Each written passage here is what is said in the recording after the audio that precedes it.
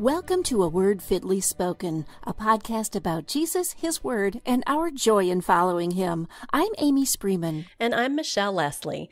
This is part 2 of our review of The Chosen, a popular streaming program created by director Dallas Jenkins. Now, in part 1 of our review, we encouraged you, as we do now, to compare what we share here to Scripture, because that's really all that matters, not our personal opinions. We've linked up part 1 in our show notes, and we'll warn you again, if you don't like spoilers, you'll want to wait until after you've finished watching seasons 1 and 2 of The Chosen to listen to our episodes on it, because this episode in particular that you're listening to right now has a lot of spoilers. It sure does, Michelle. And tonight in part 2, we are going to review the content of the programming in season 1 and season 2 of The Chosen. But just to recap what we've covered so far in our first episode, we shared some concerns that we had about the background theology of Dallas Jenkins and the partnerships he has forged to create this series. We also shared some concerns about the merchandise, such as a devotional and a Bible study, which isn't a Bible study at all, but a study of the fictional shows themselves. So we encourage you to go back and listen. Now, 2 things we want to review that are deal breakers for many of us, including me. And again, take these red flags to the Lord in Scripture. First, the partnering of Roman Catholic and Latter-day Saints or Mormon leaders in producing this series. We played a sound clip from the YouTube channel of a Mormon man named David Snell, who interviewed Dallas Jenkins about why he thinks it's okay to partner with Mormons to produce a series on Jesus. And Dallas plainly stated that he believes that Mormons and Christians worship the same God. He said it twice, and he said that he would sink or swim by that statement. You will want to go back and listen to his words yourself. Folks, Mormonism is heresy. I don't say that to be mean, but this system has created a very different Jesus and a very different gospel, which of course is counterfeit. I've written a white paper over at Berean Research on all the unbiblical, heretical beliefs of the LDS, and we're going to link that up in the show notes. Now, the other red flag we shared was that Jenkins was stating that God directly told him to produce this series, as in, "Thus saith the Lord." He has said that several times. Here's a soundbite from an interview he did with our friend Melissa Doherty. There's been movies and miniseries about Jesus, but like you don't have anything in your mind specifically about Simon Peter or Mary Magdalene. Like there's no visual in your mind. And I felt like God was saying, like, this is going to be the definitive portrayal of my people. And this is what people are going to think of around the world when they think of my people. And I'm not going to let you screw it up. Well, Michelle, what'd you think? Yeah, no. I just don't even know what to say anymore. He has just said some things that are just really not biblical at all. And this is just another one. I think this is really similar to the clip that we played last time. And, he says this is going to be, that God said to him that this is going to be the definitive portrayal of my people. And this is what people are going to think of, when they think of my people. Supposedly God is saying that. Well, that's just not true. The definitive portrayal of God's people is the Bible, not a movie, not a novel, not anything else. So at this point, I just don't even know what to say anymore beyond that. And all these things that are going on behind the scenes are so troubling. And it seems like more and more is being revealed as time goes by. Now, as we said in part 1 of our review, we're not encouraging you to watch The Chosen, but we're not warning you away from it in the same sense that we'd warn you away from something like the heresy-saturated movie The Shack either, although that could happen in the future if it continues to get worse and worse like it has been. We might one day be warning you against it. But at this point, what we want to do is provide you with the information you need to pray about, think about, and use godly wisdom about whether or not you should watch this show. And just one more quick word about that. If you choose not to watch The Chosen, that's fine. And that's the wise biblical choice you've made for you. But just be careful that you're not unbiblically judging other brothers and sisters in Christ who have decided to watch it. Because I've seen some comments on social media, some of them pretty vehement, some of them pretty angry, that approach or cross that line of unbiblical judgment. Watching the show may not be wise for some people, but it isn't sin unless they see something unbiblical in the show and believe it over Scripture. So let's be careful how we treat others who have made a different choice in an area of Christian liberty, which this is, people who have made a different choice than we have, and let's watch the attitude of our heart toward them. I know I have to watch the attitude of my heart towards other people in things like this. Okay, now we want to shift our focus to the actual content of the show. Now, last year in 2020, I wrote a detailed review of The Chosen after watching season 1. Season 2 wasn't out at that time. But we don't have time to cover everything I addressed in that article. We really don't have time to cover everything we're addressing tonight. This is going to be kind of a long episode. But anyway, if you want more details on season 1, be sure to click on that article in the show notes and read it. And please understand, if you're listening to this episode far in the future, we are only covering seasons 1 and 2 of The Chosen tonight because as of the day we're recording this, that's all that has been released. So overall, I thought seasons 1 and 2 of The Chosen was pretty good biblically and cinematically. I mean, just talking about just the content of the show, not all this other background stuff. For the most part, and we're going to talk a little bit about that, but for the most part, it's true to Scripture when portraying something that is actually recorded in Scripture. But because the Bible doesn't give us all the details that are sometimes necessary to the flow of a movie or a TV show, The Chosen has to sort of fill in the blanks, so to speak, on things like, I don't know, what the disciples talked about as they were walking from one town to another. What was Nathanael's occupation before he met Jesus? What did the guests say at the wedding at Cana? Things like that aren't recorded for us in Scripture. So when they're filling in the blanks with these kinds of details, the writers were mostly, with a few exceptions, consistent with biblical principles and practices as well as first century Middle Eastern culture. There were a lot of things about The Chosen that I thought were pretty good, but for the sake of time, we're going to skip a lot of that and address some of the more problematic issues. So like I said, go to the show notes and read my review if you want more details. But overall, if I were grading The Chosen strictly on the content of the episodes, I would probably give season 1 a B or a B+, and season 2 probably a B or a B-, maybe a C+, depending. So one of the first problematic issues that I found with The Chosen was the way that Matthew is portrayed.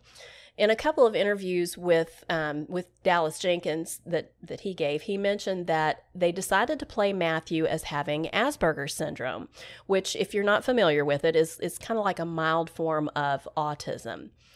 Now, this doesn't directly conflict with Scripture outright, but I just find it really strange because there's no indication anywhere in the Bible that Matthew had any sort of disability. Dallas attributes this creative decision to the fact that Matthew is depicted in Scripture as, quote, a numbers guy and, quote, meticulous, and because he chose a job that made him a social outcast. Well, okay, but those things don't automatically point to the autism spectrum. The majority of people with those traits are not autistic. Yeah, that bothered me as well. The real Bible says that Matthew would have been disliked because of his role as a tax collector. And if you do a study on what this job entailed, you find that there's really a lot of opportunity for thievery and deception, sin that was to be repented of. I knew something was kind of off about how this character was portraying Matthew differently. And when Dallas did this wrap-up interview at one point, he was really proud of how this interpretation brought a little color to the character of Matthew, except that Matthew isn't a storybook character. He is a real person. He was a real person with a real need for his sins to be forgiven. And he became, as we know, a huge God-given influence for the gospel of Christ through the Holy Spirit. Yeah, exactly.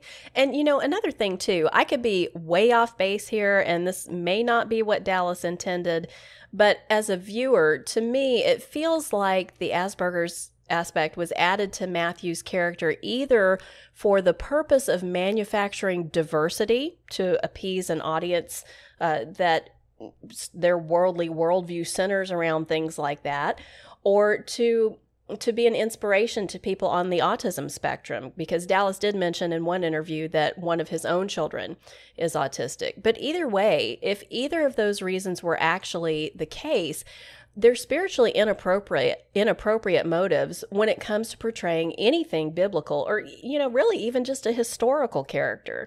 We don't bend the Bible, even what might seem like an inconsequential detail, to make it more appealing to a particular audience. Yeah, I agree that diversity seemed to be the reason to go in this direction with the Matthew storyline. And for me, it throws the focus off of how the disciples were learning about Jesus and who he revealed himself to be during their time with him, which is really what we read about in Scripture. And then instead, it has us focus more on these made-up storylines, these back character lines. And I have to wonder if now, when people read the Gospel of Matthew, if they're not forever imagining his words coming from this television character with autism. Yeah, that's always possible. You never know. Okay, well, the next problematic issue came up in Season 1, Episode 5. And really, unless you have a Second Commandment beef with the entire show, I think this is the most glaring, ongoing, unbiblical issue of the whole series so far. And we touched on this a little bit last week when we were talking about the way The Chosen's devotional and the Bible study books portray Mary Magdalene. Mary Magdalene features prominently throughout The Chosen. As far as screen time, number of lines, things like that go, she is as major a character in the series as Peter and Matthew. So in Season 1, Episode 5, we see Mary Magdalene, a single woman, unaccompanied by a close male relative, traveling on her first of many overnight trips with a bunch of men, several of the disciples and Jesus. And they're traveling to the wedding at Cana in this particular episode. This is just so unlikely, just unlikely in the extreme. It would have been completely culturally, if not morally inappropriate, and her virtue and Jesus's intentions would have been impugned by others. If you remember the Roma Downey miniseries, The Bible, from several years ago, I think it was on the History Channel. I wrote a review of that at the time, and one of my main objections to that show was that the writers felt the need to appease a feminist American and sadly evangelical culture by elevating Mary Magdalene to the same position and level of personal and ministerial intimacy with Jesus as the 12 disciples, in essence, making her the 13th disciple. Yeah, I remember those. And in interviews with Roma Downey, she is very proud that she was able to be a voice for women and give them more prominence than Scripture does.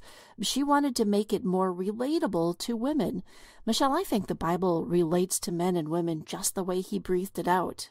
Well, of course it does. You know why? Because God created women and all of God's ways are perfect. So he perfectly provided everything we need in his written word. And it is the height of arrogance for any sinful man or woman to think he or she can improve on the perfect word of God. I mean, don't even get me started on that. But getting back to the Bible miniseries and The Chosen, when I reviewed Season 1 of The Chosen last year, I said I was concerned that The Chosen might elevate Mary Magdalene in the same way that the Bible miniseries did, and that is exactly what has happened as the series has progressed. In Season 2, the writers doubled down on this egalitarian aspect of the show by adding a second female, quote-unquote, female disciple. Her name is Rama, and she's a fictional character. And then also a third, Mary, the mother of Jesus. She shows up in one of the episodes of Season 2 and starts traveling around with them like she's one of the 12 disciples too. And then in the final episode of Season 2, they add a fourth one, and this is another fictional character named Tamar. So who knows how many female disciples there will be in Season 3. I guess we'll have to wait and see. But having Mary Magdalene, and this goes for Rama and Mary, the mother of Jesus, and Tamar too, having them constantly hovering around with the 12 is not the way either of the Marys or the disciples are presented in the Gospels. If Mary had been as close to Jesus during his ministry years or if either one of those Marys had been that close to Jesus during his ministry years as the way they're portrayed in The Chosen, we would likely hear about that in the text of Scripture. But of course, all this is not to say that Jesus didn't have any women followers at all. He definitely did. He sure did. Listen to Luke chapter 8, verses 1 through 3. Soon afterward, he went on through the cities and villages, proclaiming and bringing the good news of the kingdom of God. And the 12 were with him, and also some women who had been healed of evil spirits and infirmities, Mary called Magdalene, from whom 7 demons had gone out, and Joanna, the wife of Chuza, Herod's household manager, and Susanna, and many others who provided for them out of their means. So nobody's saying that Jesus didn't have female followers, just that they weren't equals with the 12 as the Chosen portrays them. You see how it says, and also, there in verse 2, and the 12 were with him, and also some women. So there's a clear line of demarcation between the 12 and Jesus's women followers. Right. When it came to Jesus's followers, there were sort of 3 levels or tiers of intimacy. There was the inner circle of intimacy with Jesus, which was Peter, James, and John. Then came the next closest circle, which would have been the remainder of the 12 disciples. And finally, there was a larger crowd of men and some women also who followed Jesus regularly. And this last group is the group that both of the Marys and the other women who followed Jesus would have fallen into, not in the circle with the 12 disciples. You know, Jesus certainly elevated the general prestige and worth of women, but he did not elevate them to the position of social and cultural equality with men as American culture does. That would have been a stumbling block to nearly anyone observing or interacting with Jesus and would have been a major distraction from his ministry. Now, all of that being said, The Chosen does depict Mary Magdalene, Rama, Mary the mother of Jesus, and Tamar as being soft-spoken, humble, meek, you know, all the character qualities that would be befitting women of their time and women of their culture, not as brash, raging feminazis. So at least, you know, I guess you could say that's a point in their favor. And then, you know, here's just something I found a little amusing. In one of the episodes of season 2, when Mary and Rama are discussing with either Matthew or Thomas, I can't remember which one of those it was, but they were discussing their desire to learn the scriptures with whoever it was. The writers had Rama say, almost as a disclaimer, we don't want to be teachers. We just want to learn more. So that doesn't excuse portraying these women as functionally on par with the 12, but I did appreciate that they at least made that attempt to say that. Yeah, I noticed that also, Michelle, the way she humorously dismissed, I believe it was Thomas, who I think was her betrothed in this story anyway. So he kindly offered to answer any question she might have about the scriptures, as a guy would do back in that culture. Rama and Mary Magdalene sort of looked at each other and smiled, and Rama says, I know, when he made that offer. So, yeah, kind of snarky there. I also found it strange that Mary Magdalene's character could read and write scripture. She was seemingly just as learned as the disciples were who studied under the rabbis. And several times, this kind of got me, she questioned why women weren't allowed to do some of the things that men were allowed to do. Again, there's really no indication from Scripture that the real Mary was like this. Another issue from episode 1 that caught my attention, it happened so quickly that some of you may have missed it, and I know, Michelle, this caught your eye too, and you wrote about it in your review. Toward the end of the episode, at the wedding at Cana, Simon and Jesus are kidding around about Andrew's lack of grace when it comes to dancing, you know, like he's got 2 left feet or whatever. Now, there's certainly nothing wrong with showing Jesus and his disciples joking with each other from time to time. The way it was portrayed was brotherly and endearing and really in no way sinful. But here's the thing. During this playful conversation, Simon Peter asks Jesus to transform Andrew into a better dancer, and the words that the writers put into Jesus' mouth were, "Some things even I cannot do." So in that context, I'm sure the writers merely meant to convey that Jesus was making a witty remark and that, in fact, it was not part of his earthly mission to transform Andrew from a klutz into Fred Astaire. But I think, and again, this is just my opinion here, that was really a poor choice of wording. It's contextually untrue because Jesus was certainly capable of making Andrew more graceful, and it's understandably a way that it could offend Christians to hear a Jesus say that he's unable to do something. Yeah, I agree, Amy. When you're portraying Jesus, you've got to be extra careful, extra reverent, extra, I don't want to say extra biblical, but very biblical. Yeah, not extra biblical, but very biblical. Well, the next biblical issue arose during episode 6 of season 1, and it has to do with the portrayal of the story of the men who bring the paralytic to Jesus and lower him through the roof to be healed. You know, we all heard that story in Sunday school when we were little, so we're probably all familiar with it. The way The Chosen portrayed this incident, though, was not biblical. I mean, though men are the ones actually carrying the paralytic on a litter, a fictional character, Tamar, who's a woman and a self-described friend of the paralytic, leads the way. And it's made clear that this is all her idea to bring this paralytic to Jesus. And by the way, this is the same Tamar I just mentioned who later goes on to become the 4th woman disciple at the end of season 2. But anyway, back to the story of the paralytic. So Tamar, this woman, is leading the way, even though that's not what it says in Scripture. And when Simon Peter attempts to stop the entourage from pushing their way through the crowd to Jesus, Tamar is the one who pleads with him, and Mary Magdalene reproves him for trying to turn them away, which certainly would not have been her place in that culture. And then a few moments later, Tamar is the one who comes up with the idea of going up to the roof, and Mary Magdalene assists her. And once the hole is made in the roof, Tamar calls down to Jesus and asks him to heal her friend. And then Jesus looks up through the hole in the roof and says, "To her, your faith is beautiful." Now, and yeah, this was a big problem. In a lot the same way that the insertion of Asperger's into Matthew's character was clunky and just awkward. This kind of same clunky insertion of women into the biblical narrative, where there are none, feels like a blatant attempt to play to a 21st century feminist audience. And in this case, it does conflict with Scripture. Well, Michelle, you are so graceful in your response. I probably won't be here, but I found that scene to be revolting. The women are heroes, once again, girl power. Do you ever find yourself yelling at your TV? Yes. Yep, I know. At that point, I was doing that because this was hugely problematic. The Luke 5 account of this story is very clear in verse 18 that men brought the paralytic to the place where Jesus was. Those men were the ones seeking to bring him in and lay him before Jesus.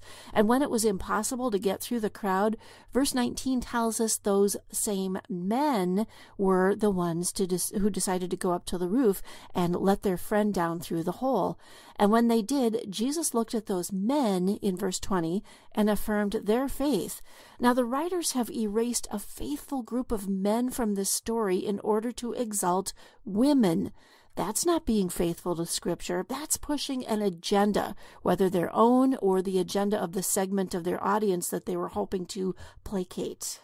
Yeah, let's be clear. There's more than one way to be ashamed of the gospel, and modernizing it to fit the world's sensibilities about diversity and feminism is one of those ways. And I really hope that the Chosen's writers will recognize that whether they meant to or not, this is what they're doing, and that they will correct their course in future episodes.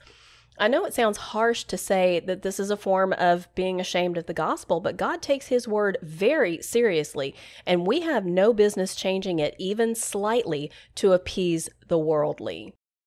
Yeah, we should also point out that at the very beginning of that very first episode of The Chosen, they flashed up a disclaimer on the screen which in part said this: all biblical and historical context and any artistic imagination are designed to support the truth and intention of the Scriptures. How is artistically imagining women replacing men in this story supporting the truth and intention of Scriptures?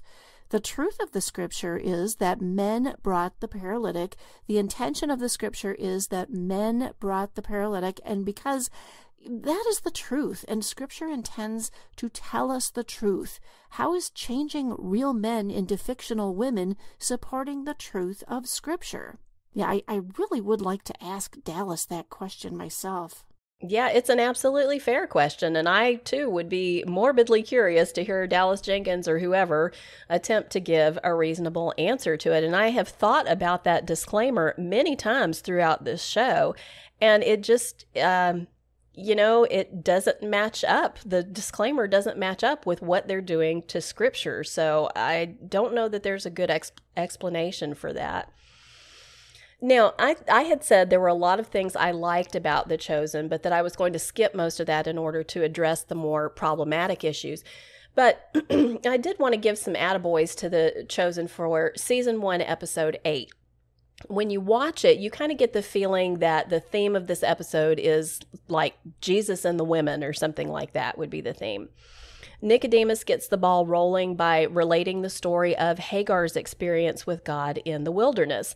And you'll remember from Genesis 16 that Hagar was the maid Sarai gave to Abram, and Hagar became Ishmael's mother. Sarai ends up being abusive toward Hagar. Hagar flees into the wilderness, and God meets her there and comforts her. Hagar calls him El Roi, you are a God who sees me. And that precious expression lays the foundation for Jesus to be that God who sees women, and indeed everyone, in this particular episode of The Chosen.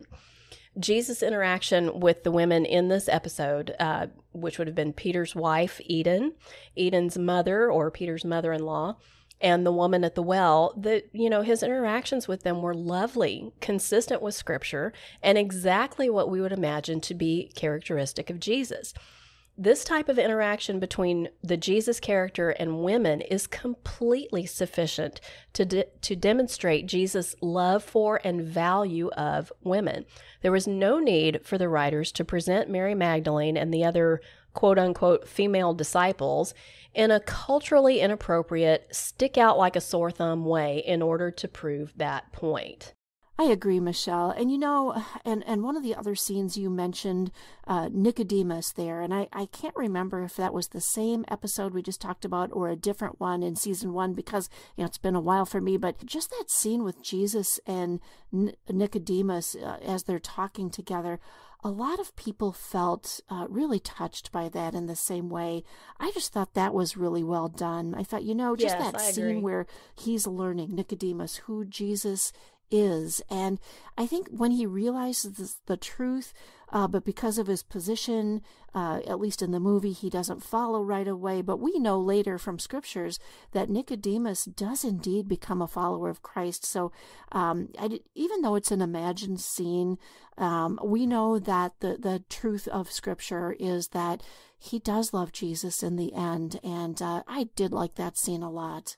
Yeah, I did too. It really brought me to that feeling of, how long the Jews had been waiting for their Messiah and gone through all of these, terrible things, even though a lot of it was because of their own sin, but had just gone through so much suffering and so many trials and everything. And just, Nicodemus is standing there and here is the Messiah. And I felt like that was really touching. So. Another issue that started out in Season 1 is barely noticeable and grew into a problem I think bears addressing. From the very first episode of the show, it's made clear that Peter detests Matthew. Yeah, I get that the Jews hated their brothers who betrayed them by joining forces with the Romans.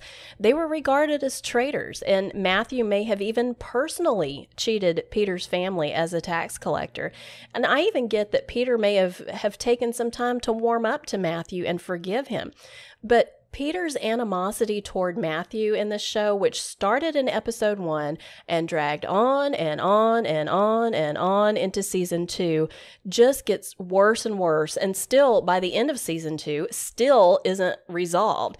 And I just find it hard to believe that in real life, Jesus would have let this tension and bad blood continue among the disciples for so long. I mean, I'm really waiting for the 70 times 7 part. You know, how often do I have to forgive my brother 70 times 7? Because to me, this whole thing is just really unrealistic. And beyond that, it's really getting on my nerves. I mean, if I want to listen to boys argue, I can listen to my own sons. You know, I don't need to watch that on TV. So. Well, and the point is that it was a completely made-up conflict just for this program, for the purposes of adding drama to this episode. You know, none of that animosity comes through in Scripture. I never saw Peter and Matthew in Scripture have any kind of words like that, like they have in the show. And it's really sad if we're talking about Christ-like behavior, and I know Peter often stumbled in that area. Boy, that is definitely a place where he stumbled in the program where he didn't in Scripture. Yeah, definitely. All right, well, that pretty much wraps up the issues we had with season 1 of The Chosen, but we're just getting started here, so let's talk about some of the issues in season 2. Most of the problematic issues that started in season 1 just sort of carried over into season 2. For example, the growing number of women disciples, like we mentioned, the animosity between Peter and Matthew's supposed autism. But there were some specific problematic issues in season 2 that we really need to talk about. There were a couple of scenes in season 2, episode 5, that Michelle and I saw a number of comments about and we agreed with. The first was a scene between Jesus and John the Baptist. Jesus and John have a vigorous discussion bordering on an argument. Jesus questions John's plan to get in Herod's face to confront him about adultery.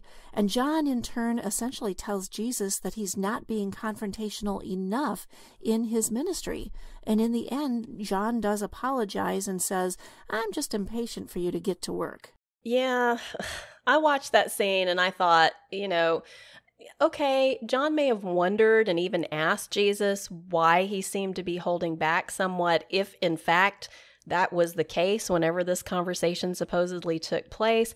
But I strenuously doubt Mr. He must increase, I must decrease would have practically backtalked Jesus so impudently, basically telling Jesus he was wrong. I mean, I just don't see that happening. If anybody knows who Jesus is, I mean, really has a grasp of who he actually is, it's John the Baptist. And John the Baptist is not going to talk to the Son of God like that. I think you're right, Michelle. He wouldn't. In fact, it wasn't until John the Baptist was in Herod's prison that he expressed any kind of doubt. And even then, it was not disrespectful. Remember, he was the same man who, when he first saw Jesus at the river, said, "Behold, the Lamb of God who takes away the sins of the world." You know, he was excited. He knew who Jesus was. But in prison, that horrible circumstance where he was also faced with doubt. In his despair, he sent word to Jesus, "Are you the one who is to come, or shall we look for another?" And what message did Jesus send back? "Tell John what you have seen and heard. The blind receive their sight, the lame walk, lepers are cleansed, and the deaf hear. The dead are raised up, and the poor have the gospel preached to them." Now, that's a prophecy and a promise from the book of Isaiah, and one that John would have remembered. So perhaps that message would have given John the peace he needed for what was to come, and we know what was to come, and that was his death by beheading. Now, the other scene that was made much of was another one that was so brief that if you weren't paying attention, you may have missed it. Yeah, that's right. For about, I mean, I gauged it at 2.5 seconds, but it's probably about that long. Jesus is shown pacing around, sort of muttering to himself, apparently working on his sermon for the Sermon on the Mount. This scene seemed pretty objectionable to some Christians, a few of whom vehemently declared this to be practically blasphemy because Jesus always knew the exact thing to say. But I'll be honest, I disagree with their assessment of the scene and with their outrage. So let me explain why. First, let me emphasize that I am not saying that Jesus ever said anything wrong or factually incorrect. Never, never, never. But we have to remember Jesus was both fully, truly 100% human and fully, truly 100% divine. And it's imperative that we believe both of those things. And in his full, true 100% humanity, there's really nothing that precludes Jesus thinking through his sermon and deciding things like, okay, here I want to word this sentence this way and that sentence that way. Or for the last audience I preached this sermon to, I didn't really need to explain this particular term, but I think I better explain it for tomorrow's audience, because they might not understand it. Which, if you watch the scene closely, that's the kind of thing he was doing. He was carefully and intentionally choosing his words in preparation for speaking to the people, not wondering what he should say or practicing his sermon because he was afraid he wouldn't get it right or something like that. I watched the scene carefully 3 times, and that's, from my perspective, that's what it looked like to me. And I thought, does God not purpose in his heart every word he speaks before he speaks it and every action he takes before he takes it? God does everything purposefully. And it just seemed to me that that's what this scene was trying to convey about Jesus. Yeah, that's a really great take, Michelle. I didn't think about it like that before you said it, and I guess I always thought that his words would have been divinely inspired, not just because he was divine, but because Jesus being eternal and being the Word, he would have known as well ahead of time of which eternal words needed to be said in that moment. So I appreciate that perspective. Thank you. Well, and it's hard to tell sometimes because we have to have that balance in our finite minds between Jesus being fully God and fully man at the same time. And that is an infinite, eternal truth and state of being. And that's not something we can wrap our finite minds around. So, sometimes, we might kind of veer to one side. Sometimes we might veer to the other side. But that was kind of how it struck me. And I understand that it probably struck other people a different way, and we're going to talk more about that in a few minutes when we come to another episode where he seems to be practicing for the Sermon on the Mount. But I just wanted to bring that perspective in. And, that really brings me to another general issue I'd like to address. One of the objections a few people seem to have to The Chosen, or even to other movies depicting Jesus, is that Jesus isn't portrayed as walking around quoting scripture, so to speak, 24/7. Now, we know from John 21:25 and just plain old common sense that Jesus did and said far more than was ever recorded in Scripture. And really, that goes for anybody's biography. It's reasonable to assume that he had plenty of non-teaching, non-sinful conversations about mundane things like the weather, how's your mom and them doing, and so on, things like that. Or even important things that God didn't feel was necessary to put into Scripture. It's heretical to deny Jesus' divinity. That's called Arianism. That's a heresy called Arianism. But we need to be extremely careful that we're not accidentally stepping over the line into functional docetism. That's the heretical view that Jesus wasn't truly, fully 100% human. You don't have to believe that The Chosen is completely accurate when it fills in the blanks of Jesus' life where Scripture is silent. I certainly don't believe that. I don't even think Dallas Jenkins believes that. But at the same time, you also can't say something like, for example, Jesus would never have made a humorous remark because the Bible never says that he did. Well, let's think about something just for an example.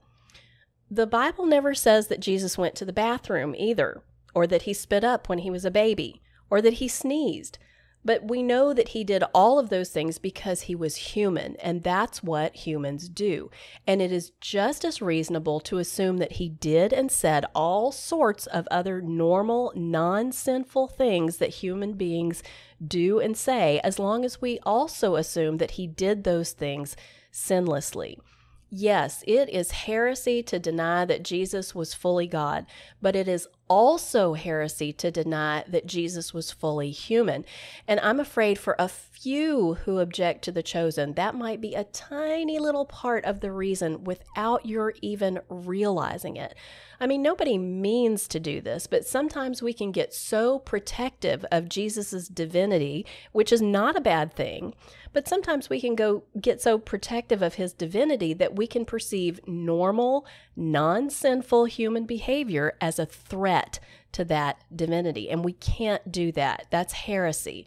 It is okay. I mean, not just okay, but proactively good and necessary to let Jesus be 100% human at the same time he's 100% God.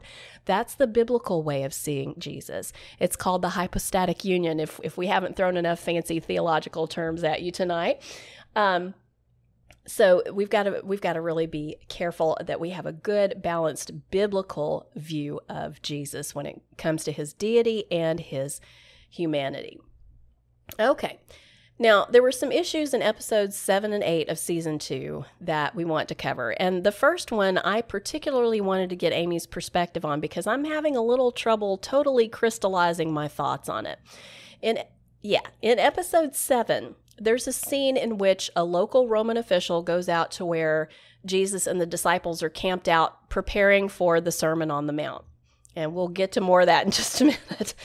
And they arrest Jesus. I mean, I think they make the point of saying that they're just detaining him, but it looks every bit like they're arresting him. And they take him, quote unquote, downtown, for questioning. I mean, this wasn't some random soldier that was standing around and casually asked Jesus a question about his teaching. This was like, official police business type stuff.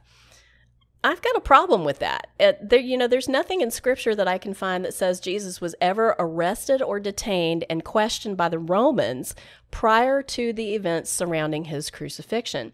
But The Chosen shows a bunch of things happening to Jesus that aren't in Scripture, and those don't bug me anywhere near as much as this does. Amy, why is this bothering me so much? Maybe because that's just stretching the biblical narrative too much, or I don't know. Did that scene bother you? It did. Having just watched those last 2 episodes last night, this is still really fresh in my mind. In fact, as they were arresting Jesus, and it really was an arrest, they told the disciples to lay down their weapons and step 10 cubits back. Jesus didn't resist, and he said he'd be back. And I'm thinking in this scene, where in the world is this going? Like, why is it in here? This actually does change the events of Scripture. Yeah. Like you, Michelle, I don't mind filling in some of the blanks with dialogue, but when you add a major event out of thin air, I do have a problem with that. And watching this scene made me very uncomfortable. Right. I wanted to text you and say, what am I watching? But of course I didn't. So all of this is leading up to the big event in the final episode, the Sermon on the Mount. Now, the scenes and the dialogue of the final 2 episodes focuses on everyone preparing for the huge crowds and Jesus continuing to hone his speech. Here's a couple of details that were added. The character of Matthew is shown taking notes and scribing Jesus' sermon. Jesus even asks Matthew for feedback during their writing sessions. So I guess if they're implying that this was how the book of Matthew was written, or at least the Sermon on the Mount part, then this would contradict the divine inspiration of the Holy Spirit, right? And let me just add another observation along the same lines. Season 2 starts out with the Mary, Mother of God character and Jesus, the Apostle John, years after the resurrection, as John is beginning to write his gospel. The Mary in the movie is questioning, why would John need to do that? And she even then, after she accepts it, suggests a few ideas. And at one point, John says, I like that. I will use that. So it wasn't the Holy Spirit there either, but I guess it was Mother Mary's idea. So anyway, and then the disciples in the last episode were putting up advertisements for the Sermon on the Mount. And the way they talked about it sounded more like a stadium barn burner than the way the Bible describes it. And of course, it's Mary Magdalene who writes up all the flyers. She's the writer after all. I mean, she is actually writing the time and location details on little squares of stationery that are perfectly formed and shaped, and then handed out or nailed to telephone poles like they're advertising a garage sale. And at that point, I was just giggling because it was just so silly. Yeah, it really was. I mean, the disciples advertising for the Sermon on the Mount, doubtful. I mean, the Bible depicts the throngs coming to him as a result of word of mouth, you know. For example, in John 4, come and see a man who told me all I ever did. You know, that's what the woman at the well said. In Luke 4, Jesus heals a demoniac, and verse 37 says, and reports of him went out into every place in the surrounding region. And then really the pièce de résistance, I guess you could say, Matthew 4:23 through 25, and these are the final verses before the Sermon on the Mount starts in Matthew 5. Listen to what this says. And he went throughout all Galilee, teaching in their synagogues and proclaiming the gospel of the kingdom and healing every disease and every affliction among the people. So his fame spread throughout all Syria, and they brought him all the sick, those afflicted with various diseases and pains, those oppressed by demons, those having seizures and paralytics, and he healed them. And listen to this. And great crowds followed him from Galilee and the Decapolis, and from Jerusalem and Judea, and from beyond the Jordan. Jesus was the most amazing person who ever lived. Word about him got around. They didn't have to advertise. Yeah, and they even built a stage with curtains from what looked like an architectural drawing or two. And then the women each brought him different colors of material and fabric. And after putting up an argument that he didn't care what he looked like, he had them pick just the right color for his stage debut. Yeah, like little, I don't know, I was calling them serapes. I know that's Mexican, but that's kind of what they looked like. You know, these 4 quote-unquote women disciples fussing about Jesus' wardrobe, and Jesus saying, I cannot tell you how much I don't care about this. Come on. This is a great demonstration of just one of the general differences between men and women, and proof of exactly why there weren't any women at this level of ministerial intimacy with Jesus. This kind of thing would have been a distraction. I mean, in the scene, Jesus' mother interrupts him for this stupidity as he's trying to focus on what he's going to be preaching to these people. And that whole big stage with the curtains they built for him to preach from, I mean, at first it just made me roll my eyes. I mean, it reminded me, if you've ever watched like on the Biography channel or a documentary of a rock star, and you watch it on TV, and especially the part where, you know, they're walking down, I guess you would call it a gauntlet, but they're walking to the stage and they're just surrounded on every side by fans and adoring, you know, sycophants or whatever. And that's what it reminded me of, where Jesus is sort of walking this gauntlet of the adoring disciples on his way up to the stage in slow motion, you know. I half expected to see him high-fiving them along the way. But, you know, I watched it and I tried to think about it fairly and think, you know, is there anything in Scripture that would have actually precluded there from being a stage? And yeah, there actually is. Matthew 5:1, right before Jesus launches into the Beatitudes, here's what it says. Seeing the crowds, he went up on the mountain, and when he sat down, his disciples came to him. He sat down on the side of a mountain. Okay, maybe he sat down on a nice rock or something, but he didn't walk out onto a stage.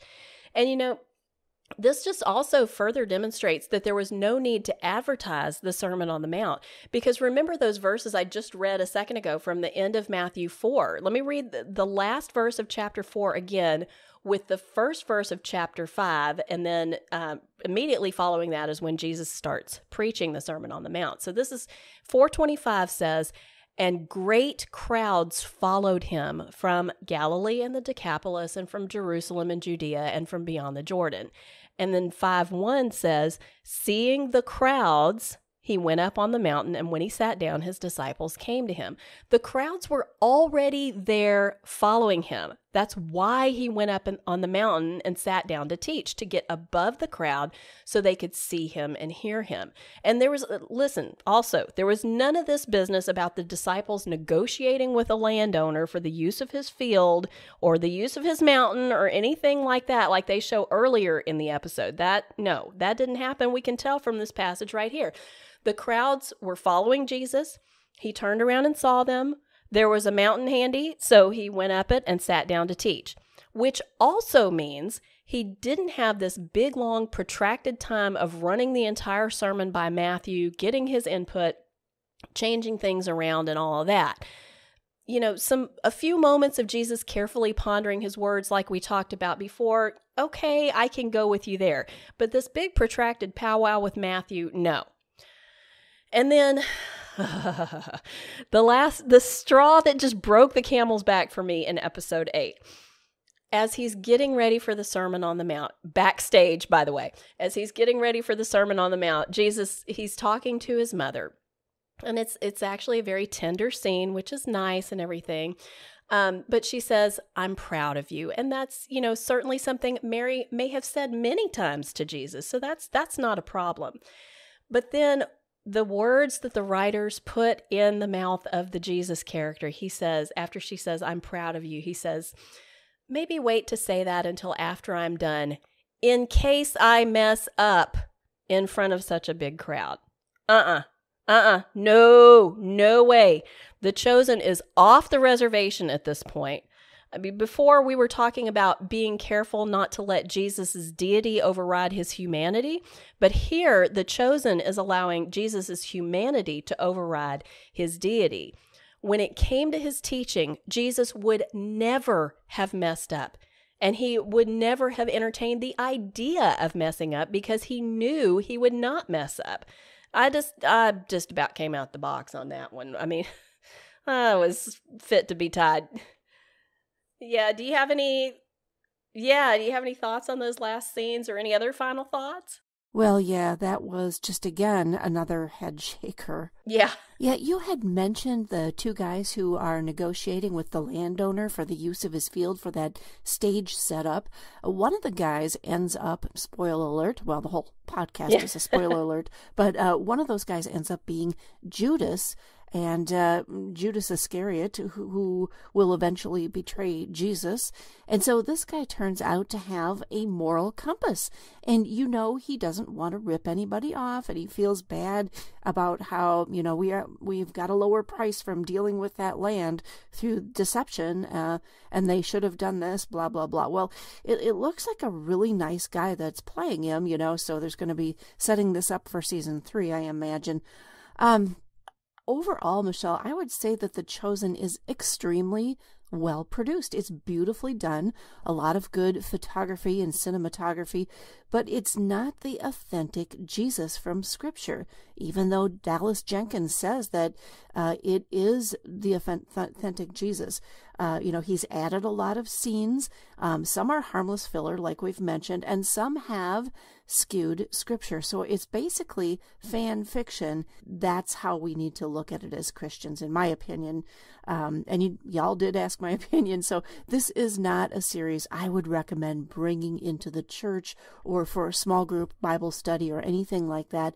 In fact, I also wouldn't recommend it for anyone who is impressionable and not being able to discern fantasy from truth.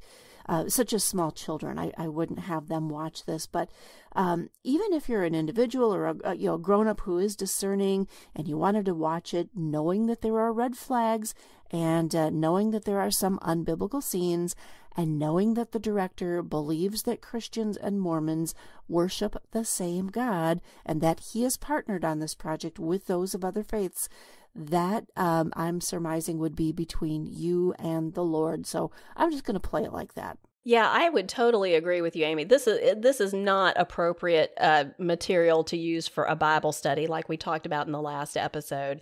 And I wouldn't suggest showing it in church either, because in church, the command to pastors is to preach the word, and this is not the word. This is, like you said, it's a fanfic. And I wouldn't even suggest, even new Christians, or especially new Christians who don't have very much knowledge of the Bible, I would keep it away from them as well, just to, because they need to be grounded in what the word actually says. What I've suggested on, I would suggest it with this, and I've suggested it with some other, I think, movies and TV shows and things like that, is maybe use this with your Bible open in your lap to hone your discernment skills. Whenever you see a scene in the movie, watch the scene, put it on pause, and look up wherever this is supposed to be in Scripture and see what Scripture really says about it, and use it to sharpen your senses of discernment. It could be a useful tool in that way. So. Yeah, I think that fads like this will come and go. Maybe many years from now, we won't be talking about this anymore. It'll be kind of relegated to the archives. But, being discerning is important. And so I agree with you. We have to have our Bibles open. Make sure we know the real Jesus from the fan fiction one. That is important. And the other thing I'm wondering out loud is, how will this series that's so enormously popular right now, how will this impact the visible church by those who are bringing it in, those who are believing that, maybe it did happen this way, and then they're starting to believe the unbiblical scenes. They're getting confused. And so I'm wondering about that because, the Purpose-Driven Life years ago did the same thing, and people were really impacted. Yeah. It skewed their view of our Savior and the gospel, and so I'm just thinking about that. Yeah, as you're saying that, I'm thinking about, this has been viewed multiple millions of times all over the world, and probably in some areas where people don't have as much access to the Bible as we do. And I'm concerned that people in Bible poor areas are watching this and thinking that it is the Bible and not having anything to compare it with. So I hope that is not the case, but I guess that could be happening. That would be dangerous. It is in many different languages, and if you look on the app, you can listen to it in different languages or watch subtitles in just about any language imaginable. So I think you're right, Michelle. And the other thing I noticed was how many people in social media around the world, they've got thousands and thousands of comments now over The Chosen, and people are saying, oh, my church is doing this, or we're bringing it in. We're watching the movie for family movie night at church, or we're doing the Bible study together in my small group, which is really, it's not the Bible. They watch an episode to prepare for that week's topic, which is not a Bible study, it's an episode study. And then, they quote that, but it's not a Bible study. So, yeah, there will be an impact. And I think we as believers who are discerning need to just continue to point people to the real Jesus Christ. Absolutely. And if your church is bringing this in, maybe have a little talk with your pastor, and maybe even let him listen to these podcast episodes. He might not even be aware of what's going on that's in the show that's unbiblical. So maybe give him a loving, kind, gentle heads up and let him know about that. Well, we hope you enjoyed our little review of The Chosen, or our big review, I guess it was, and that it was helpful to you in thinking through some of the biblical issues associated with the show. Again, we want to emphasize, if it goes against your conscience to watch The Chosen, that's certainly understandable, and we would encourage you not to violate your conscience. We've also got plenty of good resources for you in the show notes, so be sure to check those out. Yes, and next week we are going to stay on this topic because we have a feeling that many of you would like to share your thoughts on the series, on any scene that caught your attention that we may have missed in our review, or on whether you would recommend this series to others. We're going to read your comments on our next podcast. You can share those with us on our social media or email us, which you can find that address on our website, awordfitlyspoken.life. And while you're there, consider supporting our ministry via PayPal or Patreon to help with the production and website costs. We sure appreciate the help. We sure do. And until next time, don't get your theology from TV or the movies. Get into God's Word, get your theology from the Bible, and walk worthy.